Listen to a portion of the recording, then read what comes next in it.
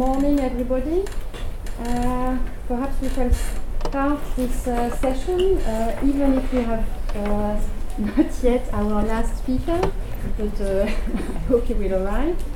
I'm really happy to welcome you to this session. My name is Alexandra Aubry, and I am a professor in medical microbiology, and I also work at the French National Reference Center for TB with my co-chair, who is a pneumologist and also a brilliant mycobacteriologist who is in charge of the National Reference Center for TB in France. So we hope you enjoy French accent, and more seriously, yes, we want to share some data with you about resistance. You hear about a lot about resistance since 2 days, and today we want to share with you concerns regarding the difficulties to diagnose a low level of resistance in the lab, and also the opportunities those low levels of resistance give us or not to keep more drugs available for MDR and XDR-TB treatment. So Nicolas will start by redefining breakpoints for tuberculosis drug resistance.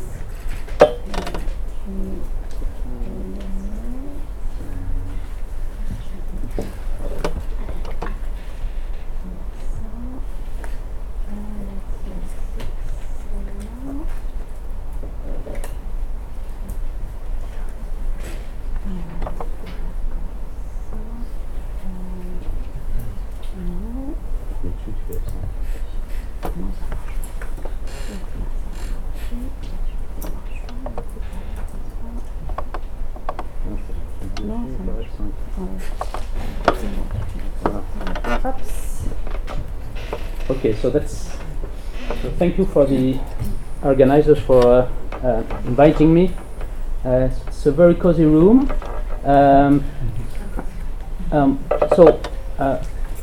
I think there are microbiologists in the room, so they know pretty well these questions. But maybe there's problems which we see every day in the microbiology lab are maybe not known from clinicians. So that's the idea.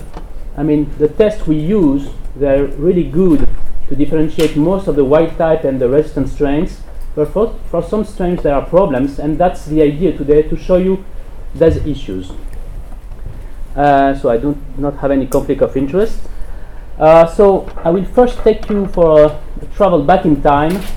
In 1963, so that's George Kennedy, and when he first published his work on the proportion method, so actually that was in a French journal, and so I will show you some extracts of this paper, and so pretty easy for me. It's written in French, and so one of the sentences you see there saying that the critical concentration must be low enough not to miss low-level resistance and high enough not to be influenced by variations in antibiotic concentration. The main thing I want to underline here is that they decided at that moment to have just one critical concentration. And of course, having taken this decision, okay, sit, it's not important, sit. Having taken this decision, of course, they would split the world in susceptible and resistant. So they knew there was that would be a problem, and you can read here in bold what they wrote. Fixing drug resistance criteria at a high level opens the possibility that some resistant strains, low-level ones, be classified as susceptible. So that's 1963, and they already knew that there would be some issues. But that was a deliberate choice, and they write this sentence here: it is a better choice to keep for isoniazid high resistance criteria so that the use of this admirable drug is never stopped too early. So that was the paper by Kennedy. The same year there was an international meeting where they kept the definitions that were used by Kennedy, which are based on laboratory response. And yeah, okay, come and sit here. It's definitely a too small room, but we did not choose the room. And so it's based on laboratory resistance, but it does not mean full clinical resistance. And we're still in 1963. They write that full quantitative testing is preferred, but may be difficult to implement in routine. And we're 50 years later, and we're more or less at the same point. So that's one aspect of the problem. Some low-level resistance strains may be classified as susceptible. But another issue, and that's what I show you here, is that we may classify as resistant some strains that can still be treated. And an easy way to understand that is to compare here the critical concentration used for classifying a strain as resistant.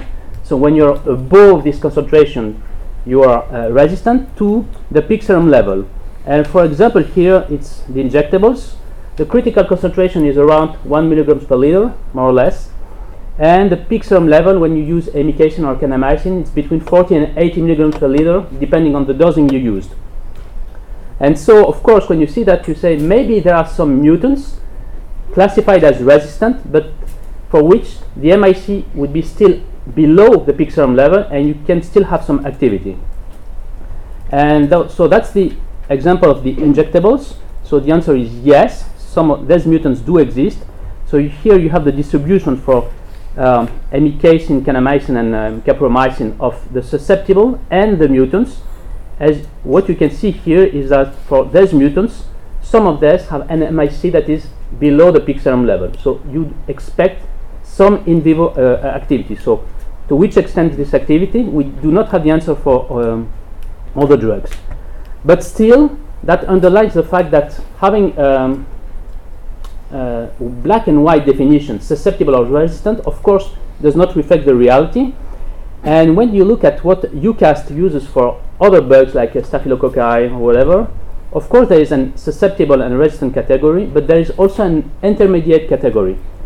And this category is defined this way. It implies that an infection due to the isolate may be appropriately treated in body sites where the drugs are physiologically concentrated, or, and that's more interesting for us, when a high dosage of drug can be used. It also indicates a buffer zone that should prevent small, uncontrolled technical factors from causing major discrepancies in interpretations. And so I will give you two examples now which illustrate that we have these problems in TB. So that's what I call the two sides of the same coin of these various levels of resistance. And the first, which I call here the dark side, is the reduced activity when you miss the low level resistance. And that's to link with the title of the session. That's what I would call the challenge for the lab. And I mean, all the people that do drug susceptibility testing for ethambutol know that very well. When you use midget, so that's what is done here in this paper in PLOS ONE, and they test in midget 32 ethambutol resistant strains. They all have mutations in the EMBB gene, which is well known for giving resistance to ethambutol. And when they test their strains with the recommended critical concentrations 5 milligrams per liter, half of them are classified resistant and half of them are classified susceptible. And when they measure precisely the MIC of these resistant strains, all of the strains have an MIC which is almost the same as the critical concentration. So of course you imagine very well that some are tested resistant, some are tested susceptible. When you test in solid media, and that's an in-house work done by Alexandra Aubry, our chairman, and that's 57 strains with EMBB mutations, and these strains were tested in our lab in Lowenstein-Jensen, 2 milligrams per liter, that's the critical concentration, either with a commercial test, that's the one we can buy in France, or in an in-house test. We do prepare ourselves our Lowenstein-Jensens. And what you see is that first here, 7 strains that had mutations were classified susceptible by both of the tests, and here 17 were classified susceptible with our in-house test and resistant with a commercial test. So obviously these low-level resistant mutants are poorly detected by phenotypic tests. But of course the question that comes next is, yeah, maybe they are not well detected, but maybe they do not have any impact on treatment, and you should not detect them. So maybe, but there are some arguments saying that they do have an impact, and there is this paper. In this paper, they constructed EMBB mutants of H37RV, and they infected mice and treated mice with ethambutol. Of course, and you have here the susceptible strain, and here the mutant strain. And this strain has a 4 milligrams per liter MIC, so the one that is just close to the critical concentration. And so I won't enter in the details of this paper, but it shows that in vivo, in a murine model, there is some decreased activity of the antibiotic, which makes sense. I mean, the MIC is higher. So low-level resistance, even very low-level resistance, I would say, has an impact on treatment efficacy, even when it's not well detected by phenotypic test. And finally, to finish with ethambutol, probably the explanation and the solution comes from it's suggested here by works from Thomas Schoen. You have here the distribution of the MICs of the susceptible strains, and here the distribution of the MIC of the resistant strains. And what you see here is that at the 4 milligrams per liter MIC, you have an overlap between resistant, at least mutated strain, and wild-type strains in EMBB. And strains having an MIC below 2 milligrams, up to 2 milligrams per liter, do not have any mutation in EMBB. 8 milligrams per liter and above, they all have mutations. And in the 4 milligrams per liter MIC, some have mutations, some do not have. So probably this 4 milligrams per liter category should not fall in susceptible or resistant, but probably an intermediate category in which it's difficult to state if they are wild type or not. So that's a first example of rethinking our breakpoints. Ethambutol, the MICs of the mutants are close to the ones of the wild type strains. The creation of an intermediate category would reflect the uncertainties of phenotypic DST. And of course, we have now genotypic DST, and on this particular point, it's probably better than the phenotypic DST. And I will finish on ethambutol with this very interesting thing. That's 1969. That was the second international consensus on drug resistance and how to test. And I read you the sentence. For ethambutol, the in vitro difference between sensitive and resistant strains is very small. There is evidence that in vitro resistance to ethambutol is often difficult to detect in cases of apparent clinical resistance. So there's nothing new. I mean, all that was very well known 50 years ago. So that was for the challenge for the lab. And then I will move to the other aspect, and you'll hear more about that in the following speaks. What I call the bright side is the fact you have low-level resistance, and you can still use a drug to treat in case of low-level resistance. And of course, the first drug, the most well-known drug for that is isoniazid. I mean, everybody knows that there are low and high-level resistant strains.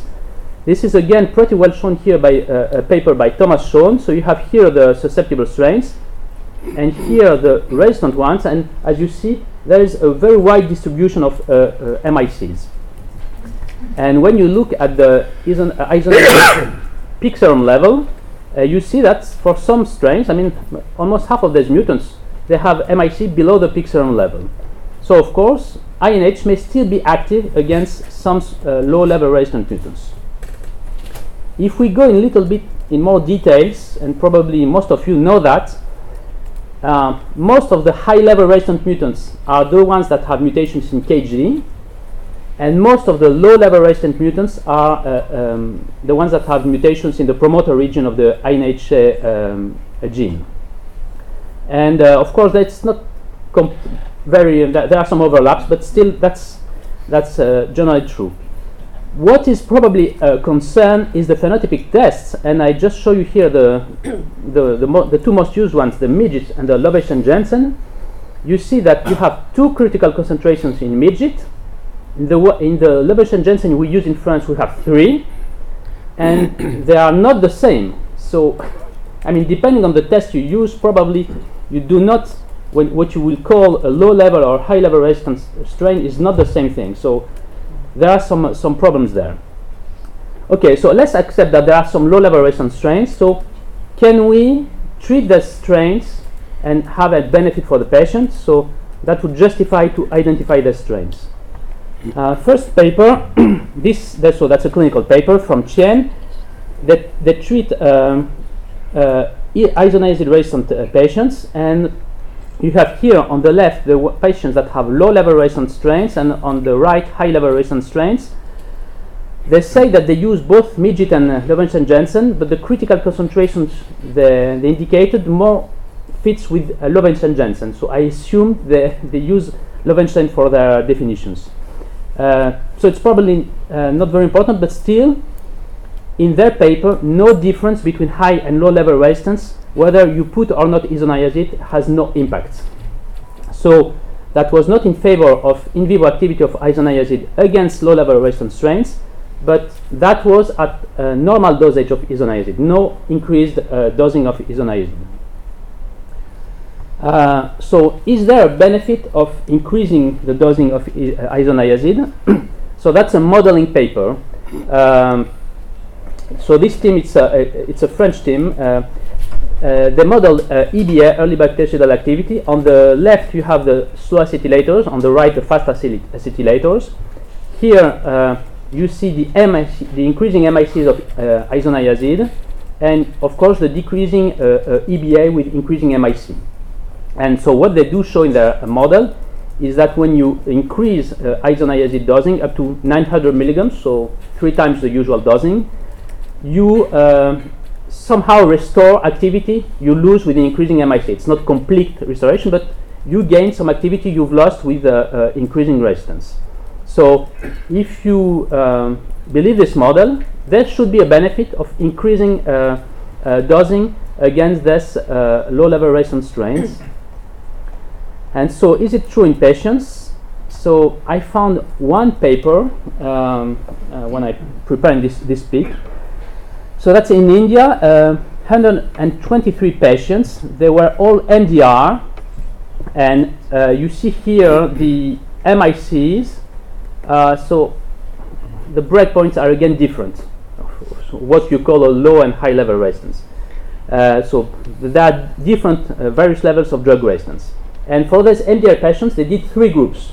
The first group here, group 1, received 16 to 18 milligrams per kilo isoniazid. So that's a very large dosing. The second group received standard dosing, 5 milligrams per kilo, and the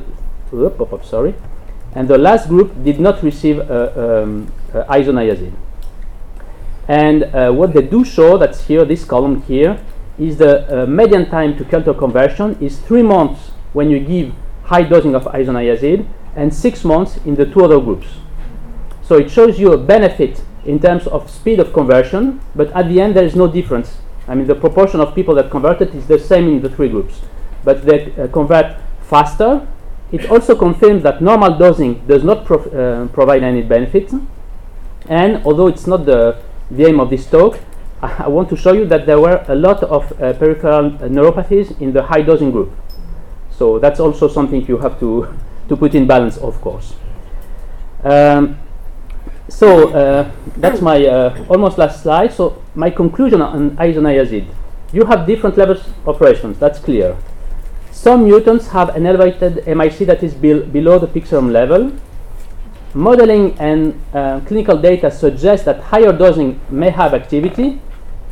But then, if I want to go further and say, okay, what is the definition of this strain that can be treated? What is the dosing? I think we're a little bit limited, and I am really surprised that 50 years after the first description, we still don't know exactly what to do with this low-level resistance strains. So, as we say usually when we finish our papers, additional works are needed. in order to identify strains that can still be treated. But that's really surprising. I mean, we're 50 years ago, 50 years after the first description, and we probably need an intermediate category rather than low-level resistance, keeping this high definition. But that probably needs more work, and I'm still not sure about what is exactly an intermediate strain for isoniazid.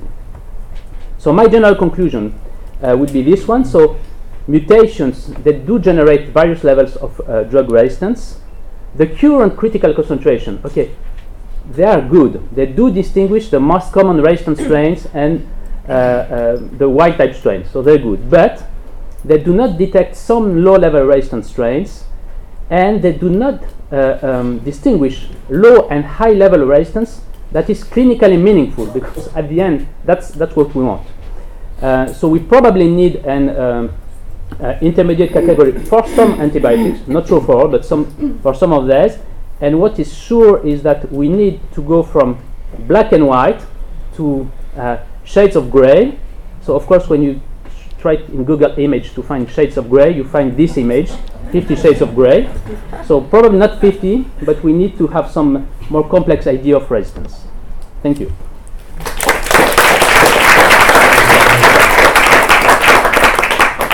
So we have time only for one or two questions, but since the room is not needed at the end, I propose you to stay a little bit more at the end of the session. So one or two questions? No? So Nicolas, yes? So in cases where you can clearly see overlap between wild type strains and strains that have resistance mutations, would it not make sense in those cases to introduce expert rules to say if you find a mutation, to overrule a susceptible result in cases where there's no evidence that increased dosing could be used to treat those strains? So what you say is the phenotypic test says susceptible. I find a mutation. Yes, and it's a mutation where we know that the yeah, and I still use a drug. No, what I'm saying is, so let's use ethambutol.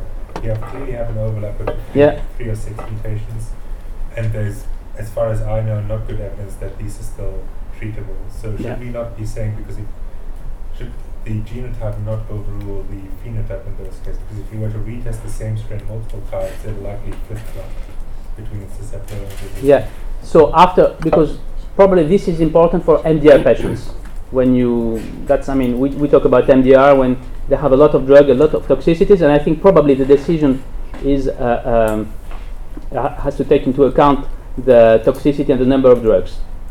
As for myself, and I used to say that the gold standard is a phenotype, and that, years ago I was always, my final conclusion was based on phenotype.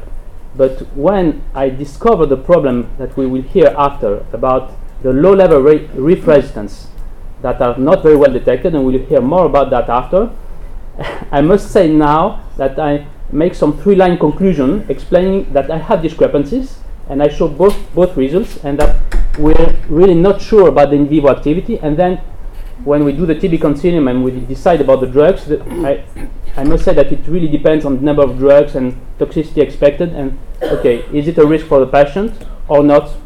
And we more decide this way, individualized way.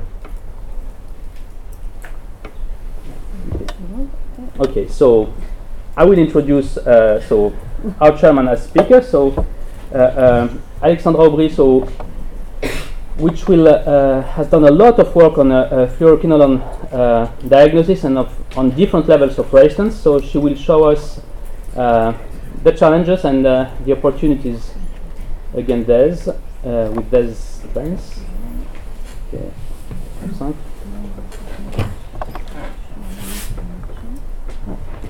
Yeah. Okay. It's very practical. So let's talk about quinolone.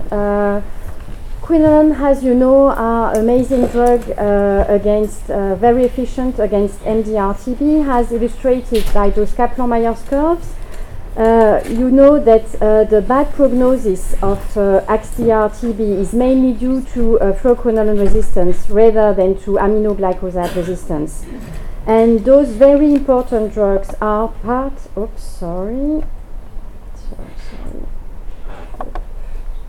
are part of the shorter MDR-TB regimen now approved by the WHO. One important recommendation is to check the susceptibility to quinolone before starting the treatment. Why does this recommendation exist? As you can see in this table, where you have the treatment success of a patient treated with a shorter MDR-TB regimen versus the conventional MDR-TB regimen based on the resistant pattern to pyrozinamide and fluoroquinolone. The patients who are infected by strain resistant to fluoroquinolone have always less better outcome than those with strains even just resistant to pyrozinamide. So it's very important to check this resistance. The method which has been approved recently by the WHO to check this is an LPA assay, MTBDR-SL test. And what WHO says is while resistance conferring mutation to fluoroquinolone detected by this test are highly correlated with phenotypic resistance to Oflo and Levo, the correlation with MOXIe and GATI is less clear, and the inclusion of MOXIe and GATI in an MDR-TB regimen, shorter or conventional, is best guided by phenotypic DST results. We have a common expression in English and French, and you know that devil is in the detail, and there are two important details. One is which threshold used to classify a strain as susceptible or resistant to quinolone, and the other one is which dosage should we prescribe to our patient, high or normal dosage. So Nicolas explained you very well this black and white vision we have in drug susceptibility testing in TB. Classically, fluoroquinolone resistance is defined by the ability of the strain to grow on a medium containing 2 mg per liter of ofloxacin. But since a lot of data have shown that among ofloxacin resistant strains, later generation fluoroquinolone, Levo, MOXIe, and GATI MICs are lower and even lower than the peak serum level, WHO finally proposed 2 critical concentration, but only for Levo and MOXIe in some media, to be able to distinguish with high and low level of resistance. And this has some relevance, as shown in this study performed through 6 different countries. As you can see, among ofloxacin resistant strains, 28% are still susceptible to MOXIe, 65% have a low level of resistance to MOXIe, and only 7% are highly resistant to MOXIe. So if we would respect the recommendation, the first recommendation of the use of drugs in TB, we would throw every drug when level of resistance is detected.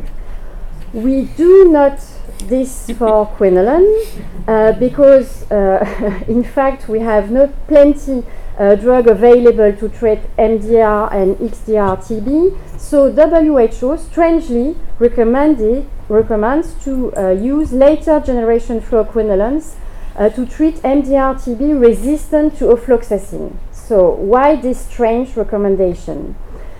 The first argument supporting this came from this review and meta-analysis which provides the first evidence that the first empirical evidence that the use of later generation fluoroquinolone for the treatment of XDR-TB significantly improves treatment outcomes. But we have to find some more data to support this. There are some in vivo data. We performed a first experiment in the lab by infecting mice with strains which are susceptible to quinolone, and also isogenic mutants harboring DNA gyrase mutation. You know that gyrase mutation are the main mechanism of fluoroquinolone resistance in clinical strains, and we infected mice with the two most frequent mutants found in clinical strains, and also with one mutant which are more rare and which is implicated in a lower level of resistance. All of those three strains are resistant to quinolone, and only one of them are highly resistant to moxifloxacin. So let's see the CFU results.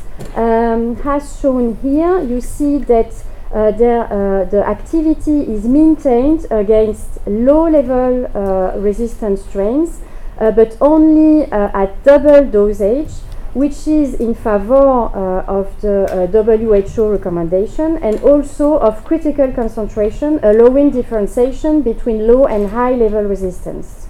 But TB should be treated by a combination of drugs.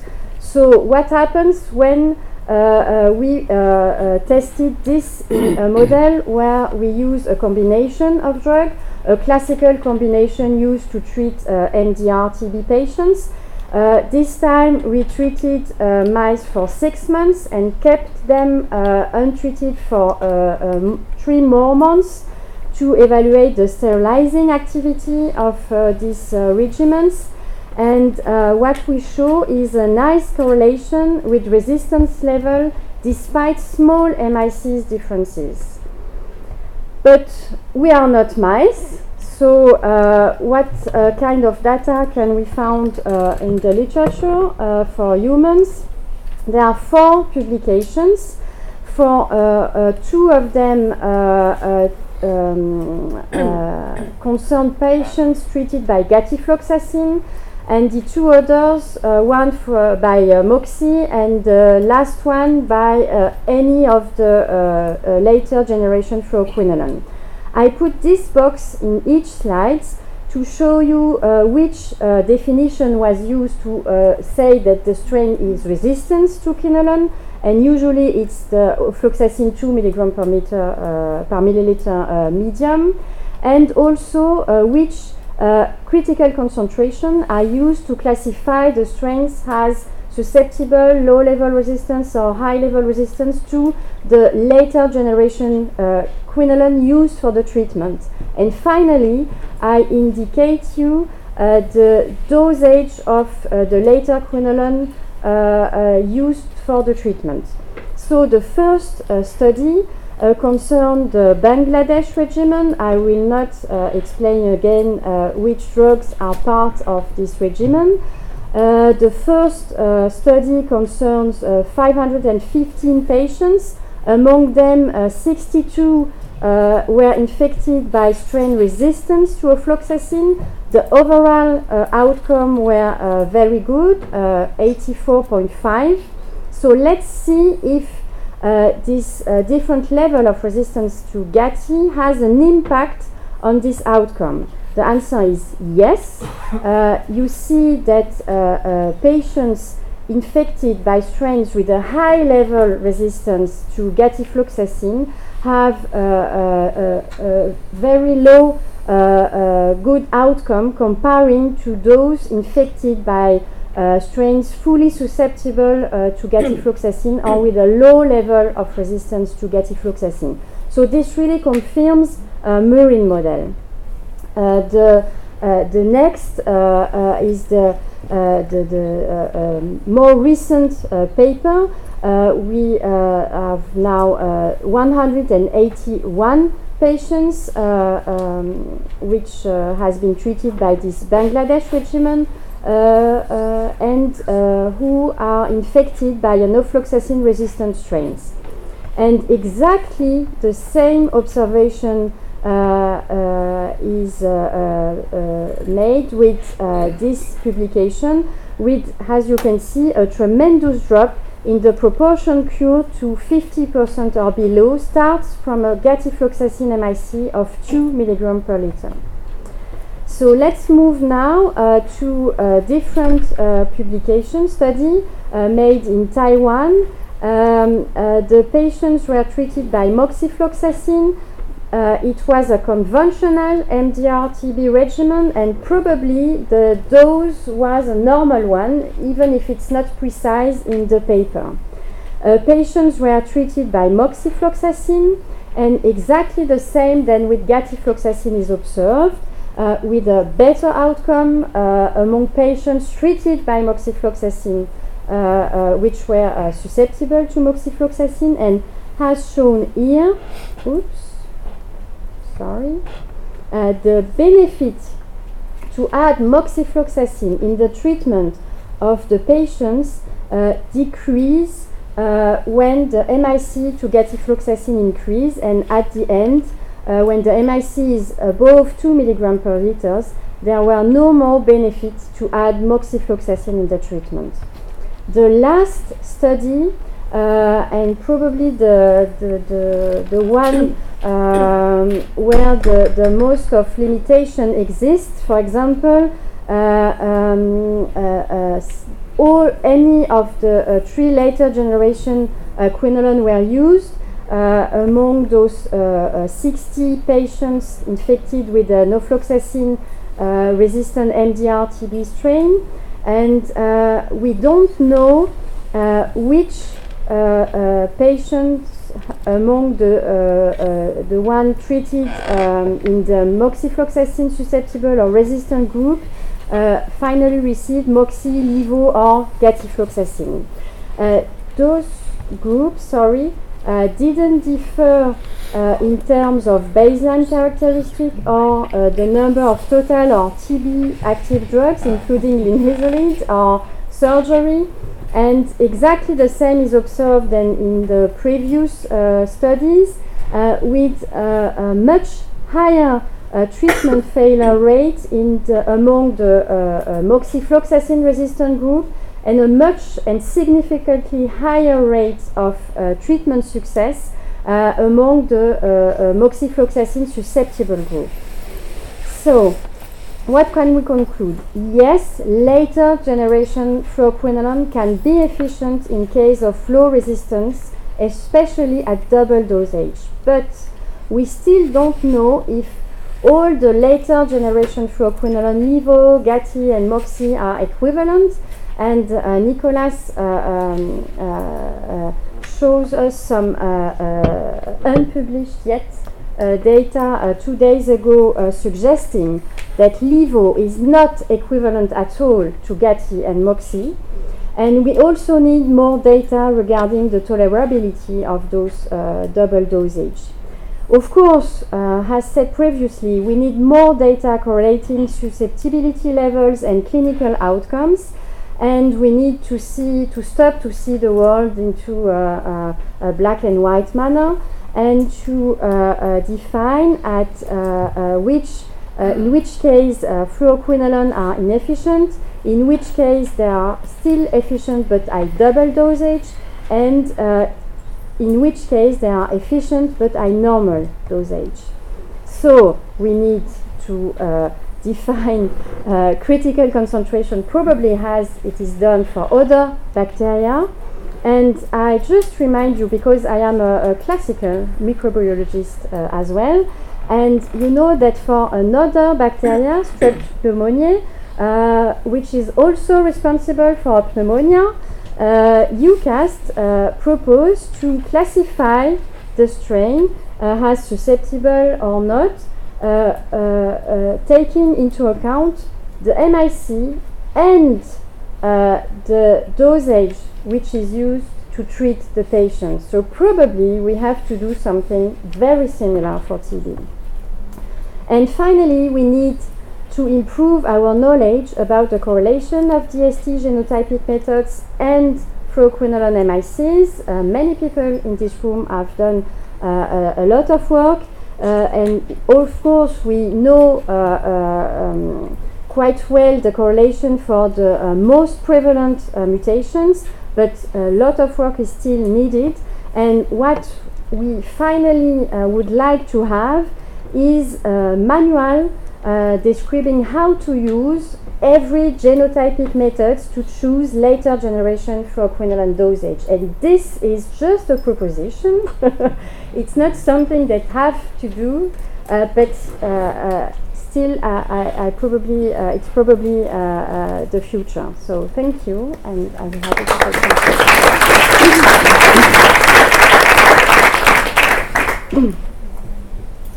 So the speak is open for discussion and questions. And yeah.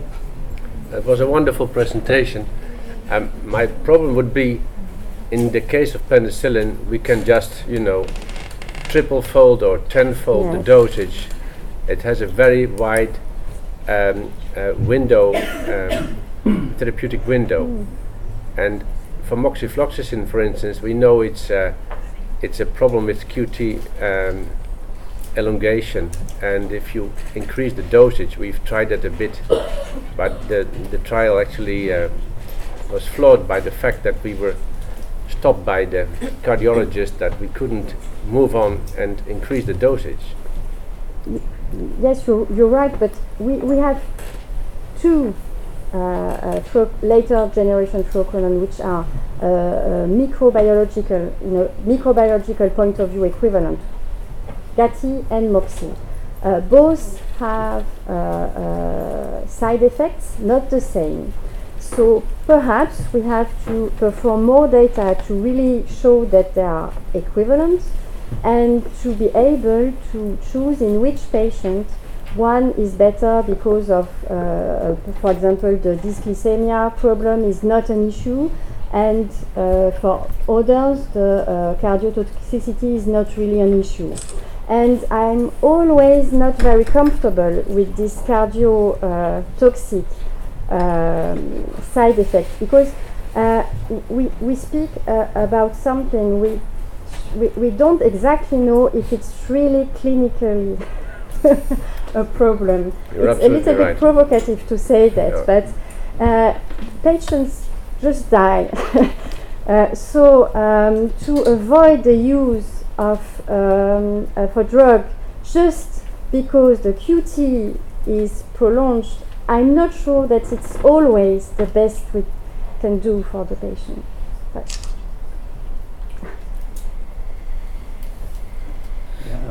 yeah, on the right, yeah. Great presentation again. My name is Koleka Niga. Maybe one of the problems could lie in the fact that we're using critical concentration. We're using it probably for too long. Referring to other drugs, they're using straight MIC. It's much easier to do an intermediate susceptible if you are doing MIC. I don't know how you do that when you're using critical concentration. So we've seen some of the gap is like between 4 or 5 dilution ranges. It's kind of difficult. In the lab, the current methods we have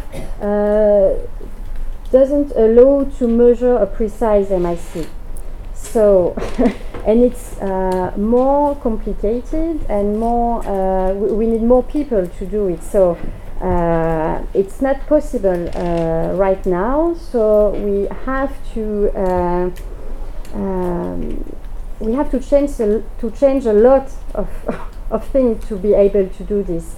And things are changing because you see WHO now propose 2 different critical concentration, and probably 2 concentration are enough to distinguish the strains which are really susceptible, the one intermediate, and the one for which adding MOXI or GATI is really not useful. So, but we have to perform 2 or more. Or more, but 2 at least. But if you could would be better than 1. use an absolute concentration method on 3 or 4 levels, we could even reduce and maintain efficacy and reduce toxicity. Yes. That would also, be important. Okay, one last question. Yes, Pepe Caminero from the Union. At the moment, most of the countries are using the standardized secondary regimen, levofloxacin, high-dose levofloxacin. This is the situation. The patient failing to this regimen, usually they have levofloxacin resistance. What is the correlation? You told at the end, but do you have any data? What is the cross-resistance between levofloxacin high doses and high doses moxi? Because our question is, these patients, they are XDR, but some of the patients probably, and sometimes in the laboratory, can say you is susceptible to moxifloxacin. Can work moxifloxacin, because remember that 2-3 years ago, we were thinking probably the cross-resistance between levo and moxi should be total, but probably not total. What is your opinion? I have two comments. The first is, to treat pyelonephritis, for gram-negative, we use the recommendation are to use the most active drug, quinolone. So it's Cipro. So why not to do the same for TB, and always choose to treat with the most active quinolone. So now we need data to prove that all those 3 later generation quinolone are or not equivalent. And you see, we have to submit our paper. So I hope that soon you will have some mirroring data we performed that really show quite nicely, I'm afraid, that levo is inferior to moxi for those low-level resistant strains. But you have no data between levo and moxifloxacin cross-resistant? We have mirroring data, Yes. but not yet published, but soon. I hope. Okay, so maybe we introduce.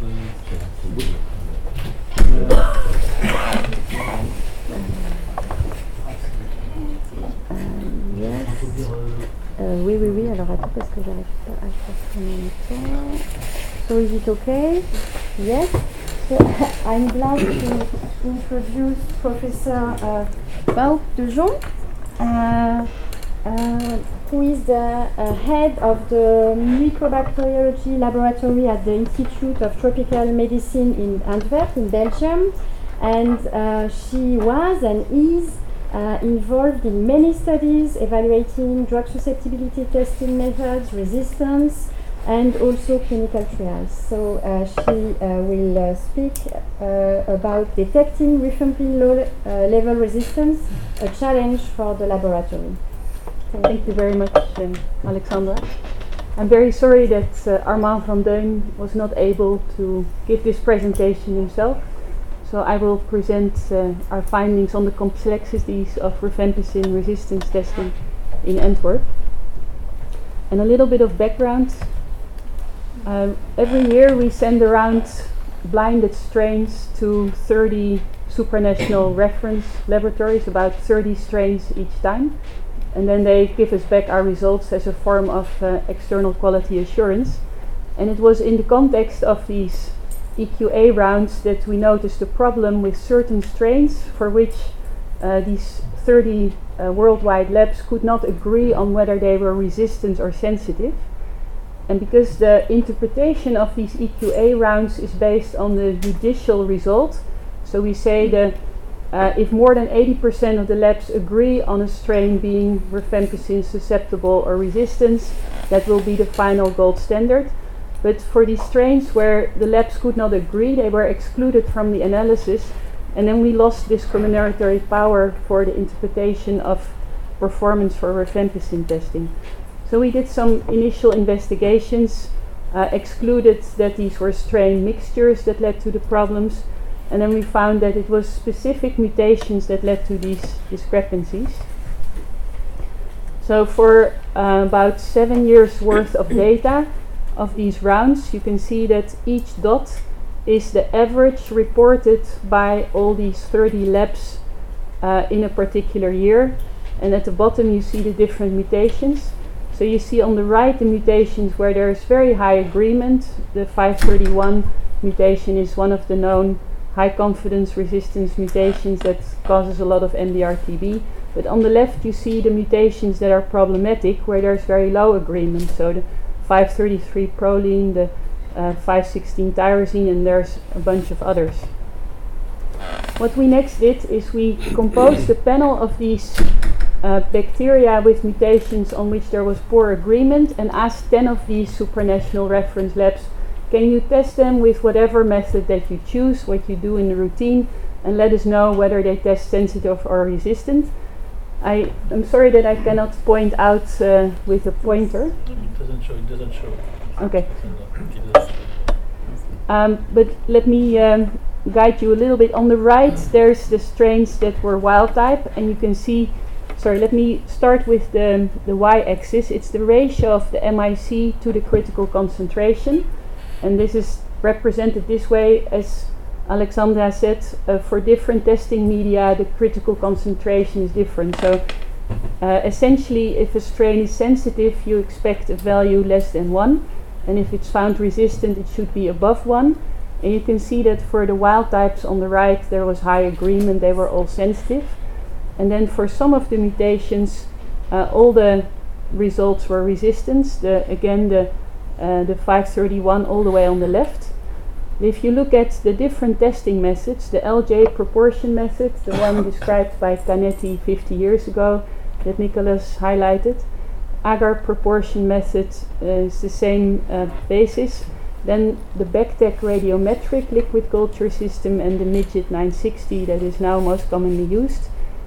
You can see that for the mutations in the middle there was quite some disagreement, where LJ proportion method would most likely recognize them as resistant, agar proportion was variable, and both the Backtec radiometric system and the Midget recognize these as susceptible.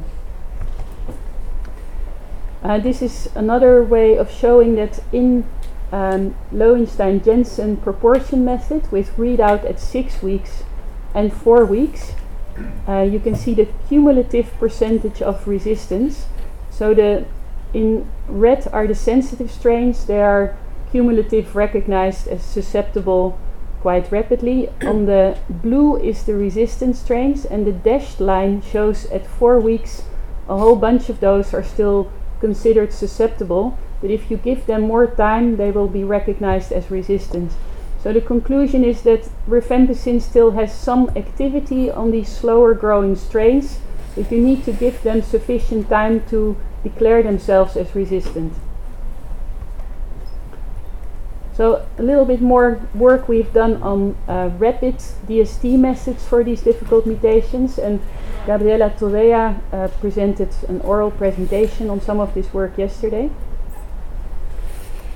Here are a list of mutations on the left. The ones in red are these difficult ones leading to discordant results. Then you see the number that were tested, and then if we jump to the right, you see that these difficult ones, the Midget doesn't recognize them as resistant, whereas in LJ most of them are recognized as resistant, except the 572 phenylalanine is a difficult one also in LJ.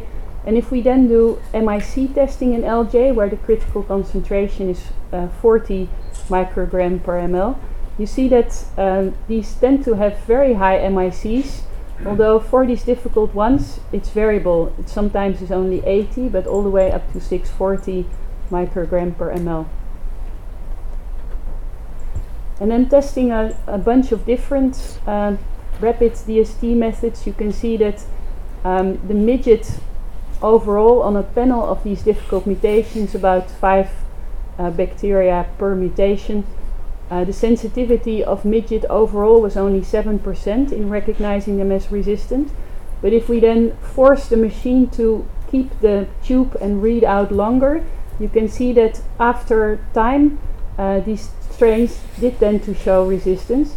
And the key is that the control tube without antibiotic just manages to grow within the 12-day window. So you think it's a valid susceptible result, but the resistant strain needs a little bit longer in the antibiotic containing medium tube to show itself as resistant.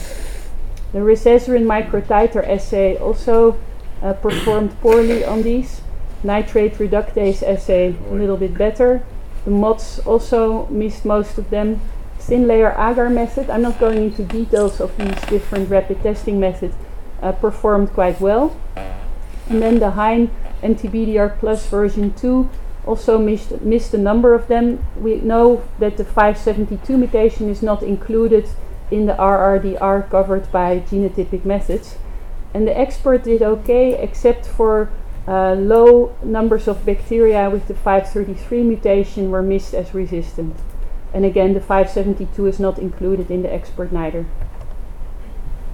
So, with regards to phenotypic versus genotypic testing, the original validation studies for the expert and the line probe assay said that they were not fully specific because there was false resistance detected and led to a poor positive predictive value. But in hindsight, we think that it's actually the poor sensitivity of phenotypic methods for these disputed mutations that was interpreted wrongly. So overall, we think the genotypic methods are more sensitive. They have their own problems. These rare mutations outside of the RRDR are not covered, as I mentioned.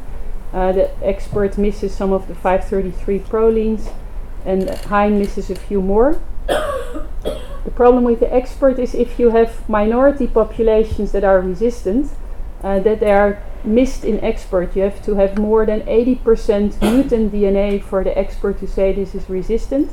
And this is an advantage of the Hein, which can already detect mutant populations as low as 10%.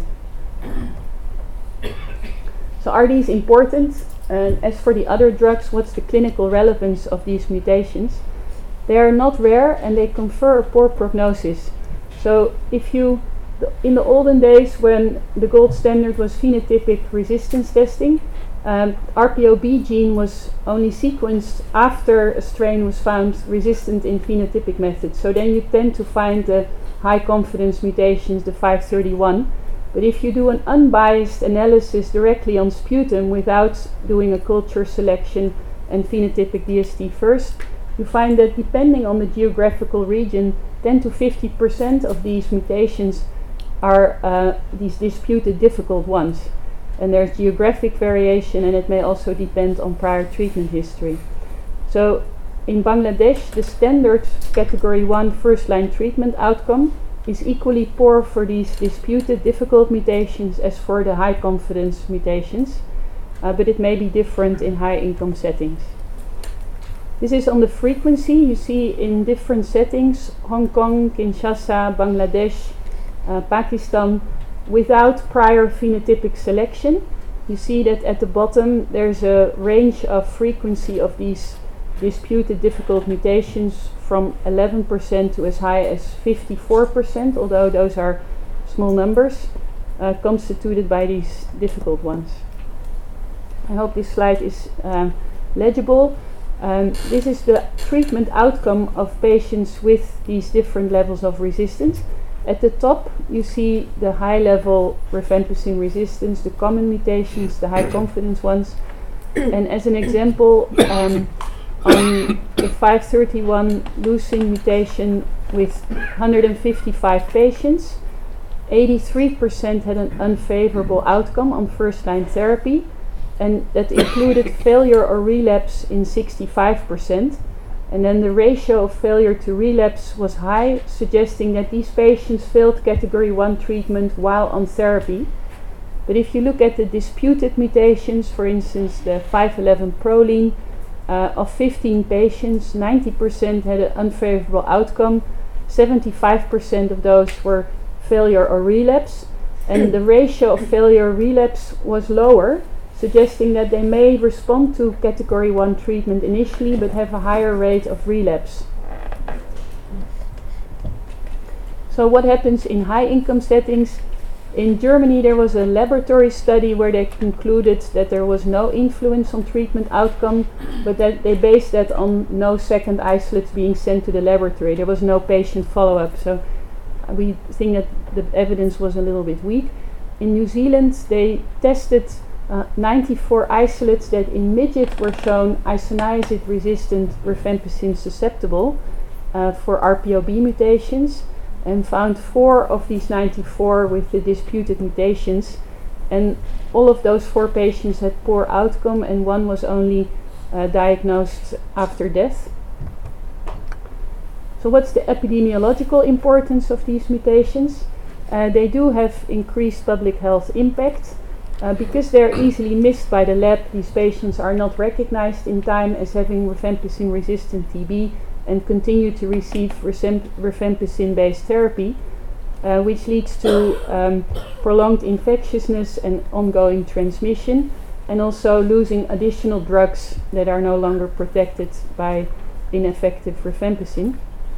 And for instance, the famous Tuberculosis outbreak in KwaZulu-Natal that got very big before it was detected and controlled was based on these disputed mutations. So even though we don't have evidence for that, we hypothesize that these patients were not recognized in KwaZulu-Natal, where DST was entirely midget-based, as having rifampicin-resistant TB, and that allowed that epidemic to spread to such great extent. And also it was in a setting with a lot of HIV co-infection, and these weakening mutations that also slow the growth of the bug but are clinically relevant may have an advantage in an immunocompromised population, so they may wreak more havoc in HIV co-infected patients. So this is my last slide. What do we suggest? How do you detect rifampicin resistance? We think that genotypic DST is the best because it's rapid and it's highly specific. We think that the RPOB sequence is the gold standard for rifampicin resistance, in addition to this slow proportion method 6-week Lowenstein DST. The expert and the LPA miss rare mutations and heteroresistance to some extent. And then phenotypic DST modifications, this is incomplete work. If we lower the critical concentration in the midget and in LJ, the sensitivity for detecting resistance improves, but we have incomplete data on whether the specificity is preserved. We can extend the incubation time, so you are no longer talking about rapid DST, but at 21 days in midget it detects half of these mutations rather than 7%. But again, incomplete data on whether that affects the specificity. And sometimes we also use a stronger inoculum for the really difficult growers on LJ with a lower, so only 1 in 10 dilution instead of 1 in 100. So it's not completed on whether you can tweak with these tests and preserve specificity, but that's important that that's tested further. Thank you very much for your attention.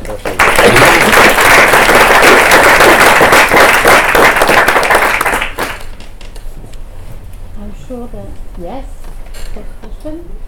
Very nice presentation. Have you examined the responsiveness of these isolates at higher levels of rifampicin? You mean that if you increase the dose of rifampicin? Yeah, has anybody looked at this in animals or?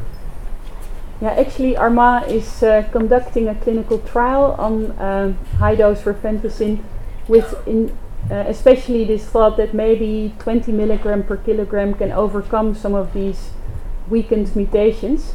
We knew that the sample size that we had was insufficient to look in new patients, as only 1% of new patients in Bangladesh has rifampicin resistance. And that was indeed the setting where half of rifampicin resistance among these 1% were by the 511 proline and these disputed mutations. So it's we know it's safe, as many studies have found, 20 milligram per kilogram, but we are underpowered to see whether these patients were still cured and without relapse. But that's an excellent question. I wonder if it'd be possible to think about some sort of even international protocol that would just include these patients, because we see a few of them in the US as well. That would be an excellent idea, and I think what we're all keenly awaiting from Martine Bourret and colleagues is how high can we go before doing the definitive clinical trial with shortening. Can we give 100 milligram per kilogram of rifampicin and get away with it, like with penicillin? Because the toxicity doesn't seem to be dose related, so that's an exciting, I think that rifampicin is the best drug we have, and we should maximize its use. Thank you very much for your presentation.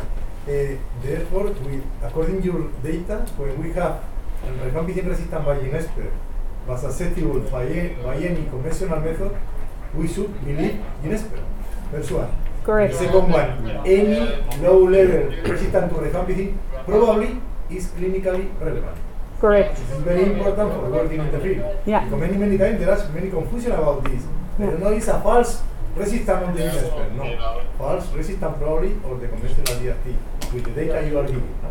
I do have one caution. We do see in drug resistance surveys and elsewhere that if your pretest probability is low, you do have to exclude administrative error, sample switch.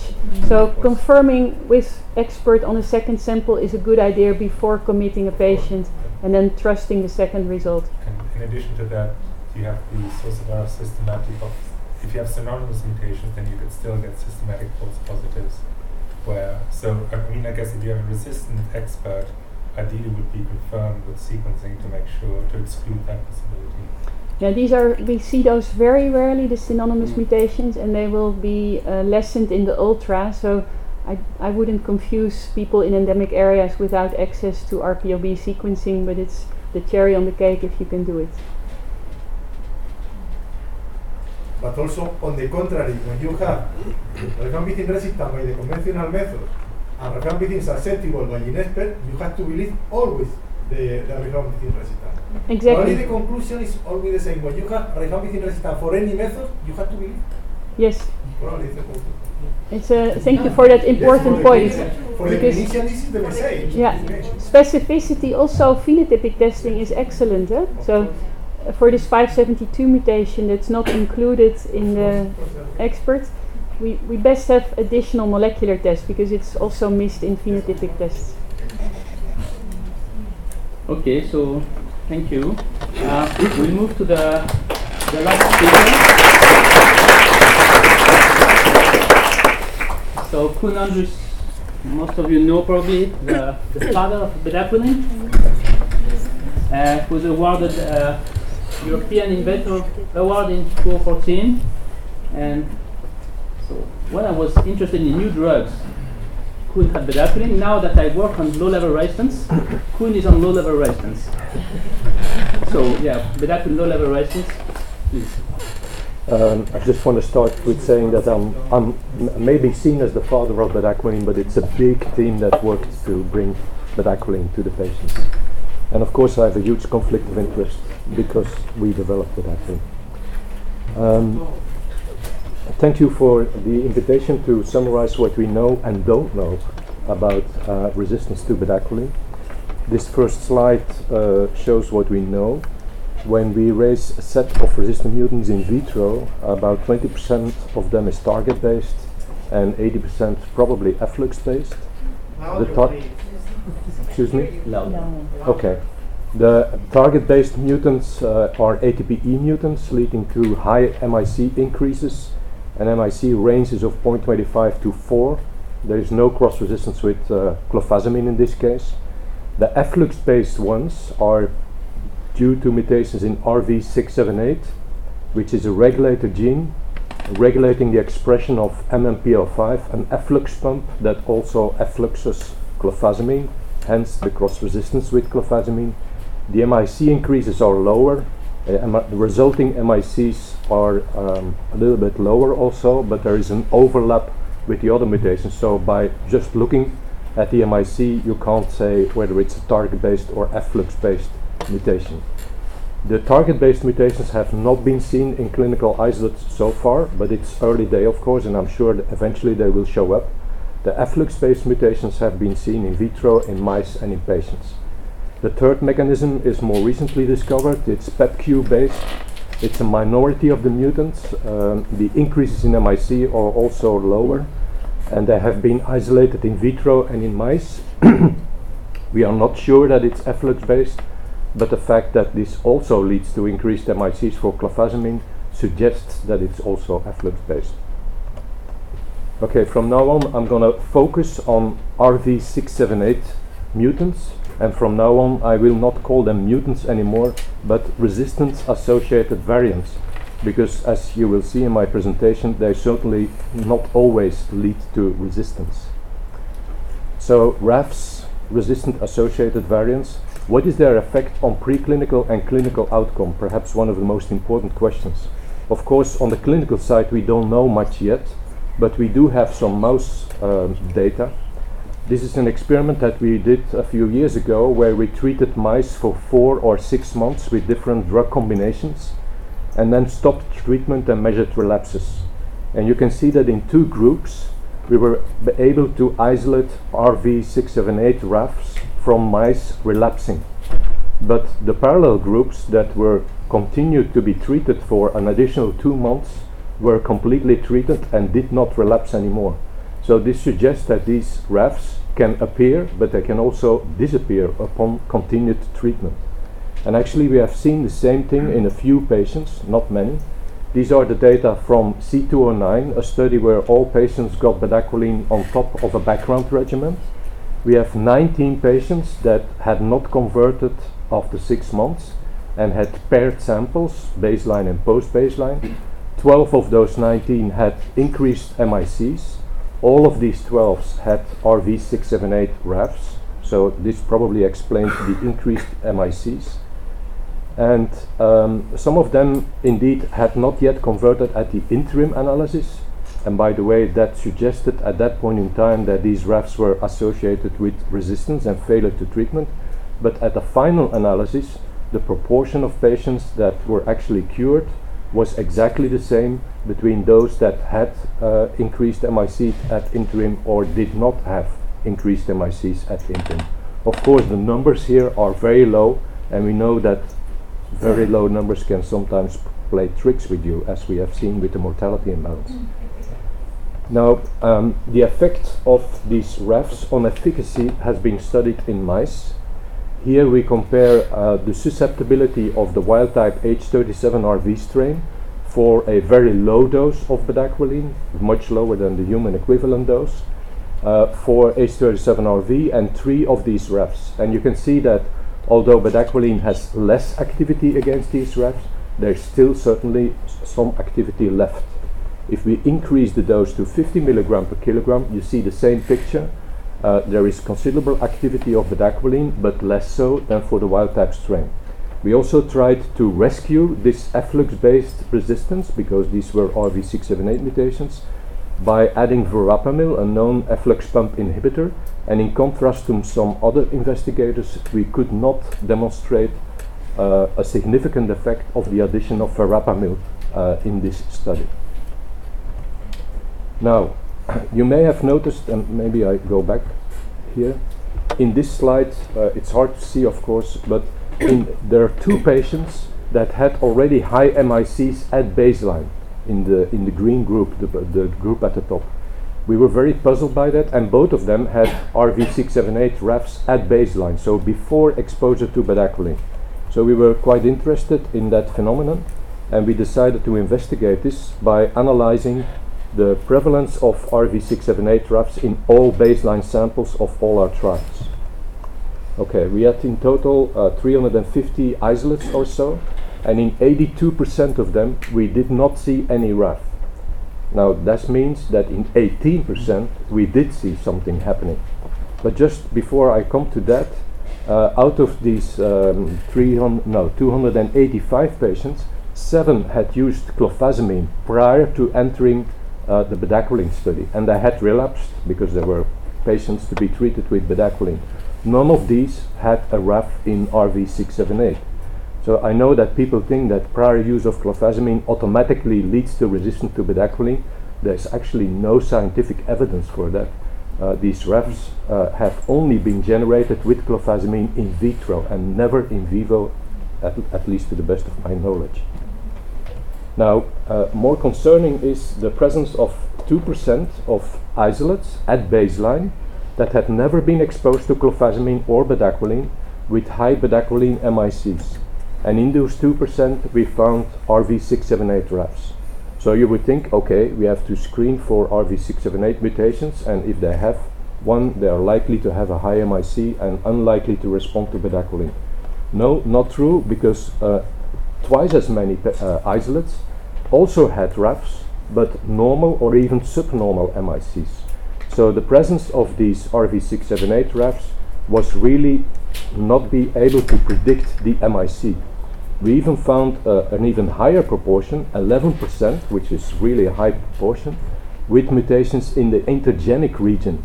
That's the region where the RV678 protein would bind to. And this the mutation there, represented by the star in my image here, that mutation apparently increases the susceptibility for bedaquiline. So in 10% of the patients we have a mutation that increases the susceptibility for bedaquiline. And in some cases we had double mutations, RV678 and the intergenic region. So this makes the story very complex, as you can imagine. These are all the RAFs we have seen so far in clinical isolates. And from this picture you can of course conclude that the great variety of these RAFs makes it very problematic to develop a rapid genotypic DST test, especially because there's no correlation between these RAFs and bedaquiline MICs. Now we went further, of course, and after seeing that there's quite a proportion of MDR-TB patients having these RAFs, we wondered whether the same would be true for drug-susceptible DB patients.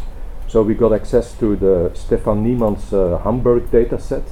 There were 934 drug-susceptible isolates in that set, and we found 4 of them with RV678 RAFs. So you can even find it in drug-susceptible DB patients, although at a much lower frequency. Then we went on and found out that these RAFs do not occur more frequently in treatment-experienced MDR-TB patients versus newly diagnosed MDR-TB patients, and not more frequent in pre-XDR and XDR patients versus just plain MDR-TB patients. Also, no more frequent in female patients. You would expect that because this efflux pump is supposed to excrete iron-capturing proteins. So this is a very intriguing story.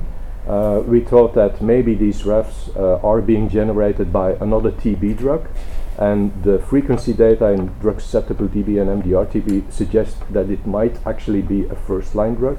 We tested one of these mutants against all the TB drugs we could get our hands on, 21 in total, but we found no cross-resistance with any other TB drug except clofazimine and bedaquiline. But there was a slight signal for rifampicin. There was a borderline MIC increase. It was not statistically significant, but it still caught our attention, especially as we were aware of a paper by a Dutch group, De Knecht, in 2013, who had found that if you expose RIF-resistant strains to sub-MIC concentrations of RIF, then this leads to an overexpression of this particular efflux pump, MMPL5. So we hypothesized that if this leads to overexpression of this efflux pump, maybe eventually this will lead to a mutation in the regulator gene of that efflux pump. And you would have such situation, of course, if you would retreat patients of which you don't know that they're already RIF resistant, and if you would retreat with rifampicin. So we tested this hypothesis, and by the way, as been pointed out by Bauke here, the mutation that causes RPOB to mutate is RV667, which is suspiciously very close to RV678. This might be just coincidence, but I just want to point out that they are close together. So to test this hypothesis that rifampicin would be the culprit for generating these RV678 RAFs, we tested this hypothesis by doing competition experiments with mutants with just the RPOB mutation and mutants with RPOB plus the RV678 mutation, so double mutants, in order to hopefully see that the double mutant had a competitive advantage in presence of low concentrations of rifampicin. Unfortunately, we were not able to show that. Actually, the double mutant had a slight disadvantage versus the single mutant in low concentrations of rifampicin. So where these RV678 RAFs are coming from is still a mystery to me, and I hope some of you may be interested in this because it's very important to find out where they're coming from. Now switching to the risk of acquiring low-level bedaquiline resistance. First of all, I'm going to show you that that risk is of course dependent on the weakness of your background regimen. In the clinical study C209, we found 10 to 20% of patients, 10 to 20% of pre-XDRs and XDR had slightly increased MICs, while only 1% of MDR-TB patients developed increased MICs for bedaquiline. Now, this proportion of 10 to 20% is exactly the same as the proportion found by Peter Sigilski to develop resistance to fluoroquinolones or second-line drugs in MDR-TB patients. And by the way, the use of bedaquiline in MDR-TB patients completely prevented the emergence of resistance to second-line injectables or fluoroquinolones, which is of course a good thing. So what you see here is that the proportion of the patients that develop resistance to bedaquiline or other drugs is just shifting from the MDR group to the pre-XDR and XDR group, and that is because of the addition of bedaquiline. Now my last few slides are about the long half-life of bedaquiline and emergence of RV678 variants. I wondered what would be the effect of this long half-life on the emergence of these mutations. And what you see here is the bedaquiline washout PK profile. So day 0 in this slide is the first day the patient goes off bedaquiline. And at that point in time you have a mean plasma concentration of about 10 times the MIC, and this concentration drops very slowly over a period of 2 years to about the MIC. So after 2 years, after stopping bedaquiline, you still have 1 times the MIC in the plasma. Now you can look at this in 2 ways, of course, in a positive way and a negative way. You can of course wonder, is the efficacy of bedaquiline really only due to the period where you give bedaquiline to the patient? It's really possible that the efficacy of bedaquiline extends a little bit beyond that period of administration of bedaquiline. But that's not what we are discussing here. We are discussing here in which window would we expect a competitive advantage of these RV678 RAFs. Now we know from previous studies published in 2010 by Emma Huitrich that the mutant prevention concentration for bedaquiline is 3 microgram per ml. So at 3 microgram per ml in the lab, you can't find any mutants. At 1 microgram per ml, you can find mutations in vitro. So that's the top part of the window, but we were interested to know how low does bedaquiline needs to drop before you lose the competitive advantage of these RV678 RAFs. So we did competition experiments comparing the fitness of the wild type strain and a strain with an RV678 RAF in lowering bedaquiline concentrations. And we found that the lowest concentration, still giving a competitive advantage for these RAFs, is 1/4 of the MIC. So this is actually not very surprising, because this has been shown for streptomycin, I believe. Also for streptomycin it has been described that you can select for resistant mutants at 1/4 of the MIC. Actually it's exactly the same figure. So this doesn't look good, right? And you would think that every patient that is not cured by bedaquiline and relapses would develop these RV678 RAFs, right? Now we don't have much data. Actually I have only data for 2 patients. I will show you one of them, and he did not develop these RAFs, and I'm not sure why. So this is a patient of a trial C209. In the green zone he was treated with bedaquiline. The red dots are the times when he was still excreting TB bacilli. So you can see that he converted shortly after stopping bedaquiline. At that point in time he was still continuing with a background regimen, and then he relapsed after about 1 year, and then he became negative again and then relapsed again after 2 years. So this is a time period of about 2 years, and we have bedaquiline MICs at 3 time points, and at all 3 time points the bedaquiline MICs are the same. Why is this? I'm not so sure. This may be due to the fact that the background drugs were still there. The last 6 months of this graph is a period of completely treatment-free follow-up.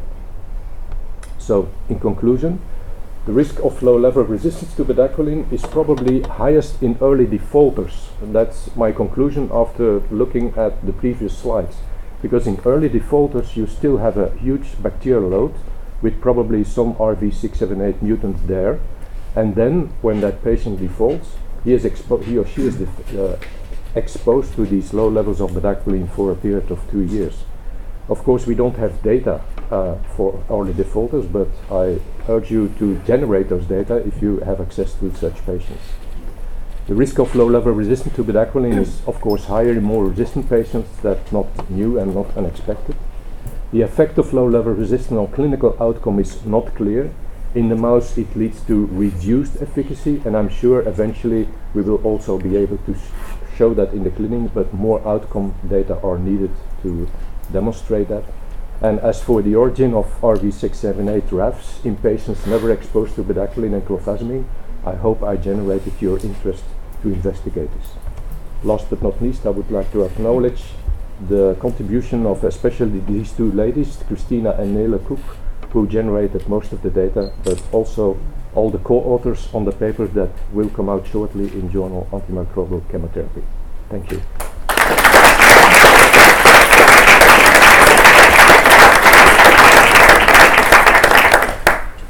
Thank you, Koen. Maybe we have time for one or two questions.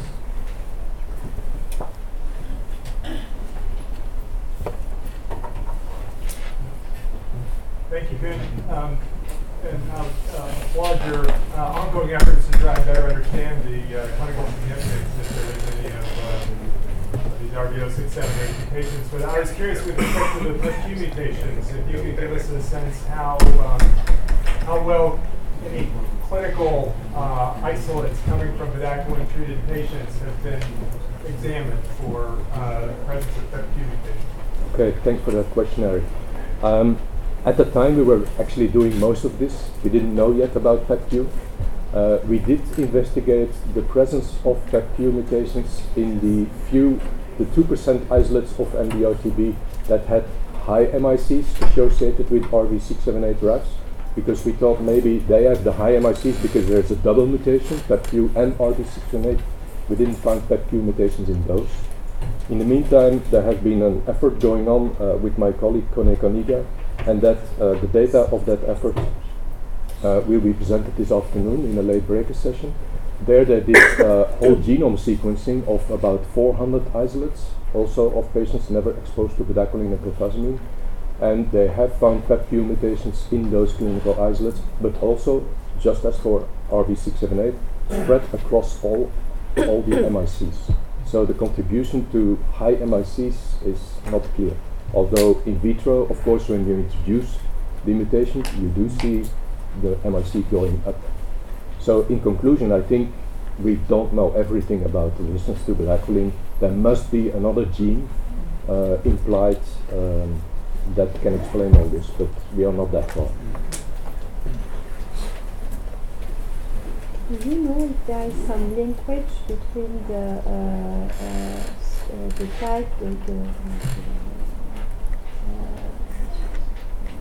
subtype of tuberculosis strains and this mutation? We investigated this. We didn't have isolates from all subtypes, but for all the subtypes we had, we did find it across all subtypes. The one strange thing though was the mutation that leads to increased susceptibility to bedaquiline was only seen in the Beijing isolate. Science. Yeah. So a good news about Beijing. One more question? So probably we should also close those of you who have no chair and who are still there. So